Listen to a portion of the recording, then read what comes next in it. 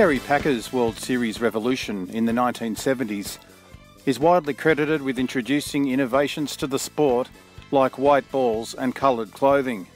But in many cases, these modernisations were thought of many years before. These are the top 5 cricket innovations thought of decades earlier.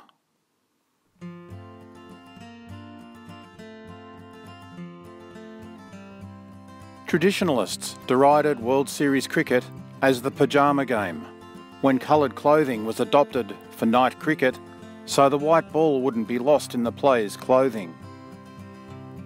But coloured uniforms dated back to the earliest days of cricket. One of the very first clubs in Australia, the Australian Club, played in blue polka dots.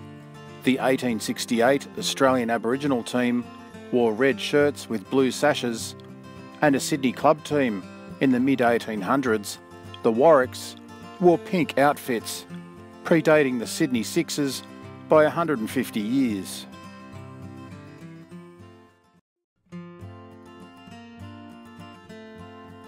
While thigh and chest guards became widely manufactured in the 1980s, the necessity for this style of protective equipment became a necessity half a century earlier. The fast leg theory or bodyline tactic, adopted by England in the 1932-33 Ashes, with balls pitched short of a length and on the line of the body, resulted in many Australian players improvising protection. Batsman Bill Ponsford experimented with stuffing towels into his clothing to soften the blows delivered by Harold Larwood and Bill Vose, while prototype chest and thigh guards were developed to deal with increasing demand.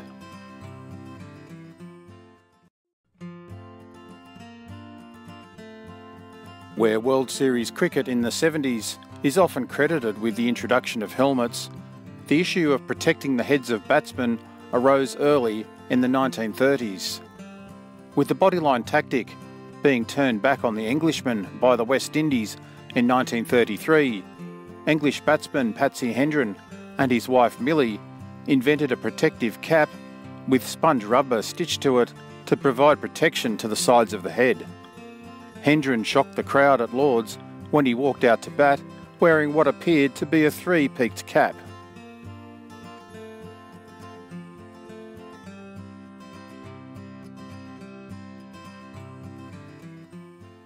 Some traditionalists were horrified when it was announced that numbers would be included on the shirts of Test players from the 2019 Ashes onwards, but the concept was far from new.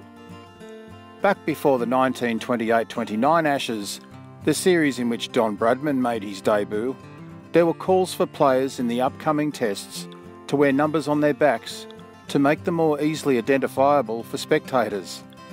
The idea was still circulating into the mid-1930s, but slowly died out, being revived almost a century later.